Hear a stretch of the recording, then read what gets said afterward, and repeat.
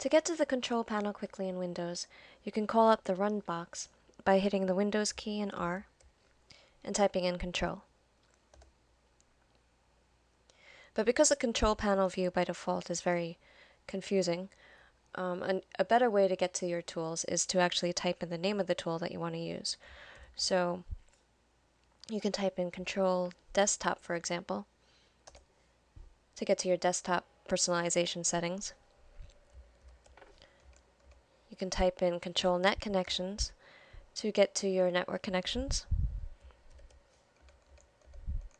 Control Admin Tools brings up your administrative tools, and Control Printers will bring up your devices and printers. So those are just a few of the control panel tools that you can quickly launch using the Windows Run dialog box, and there are several others that you might find handy.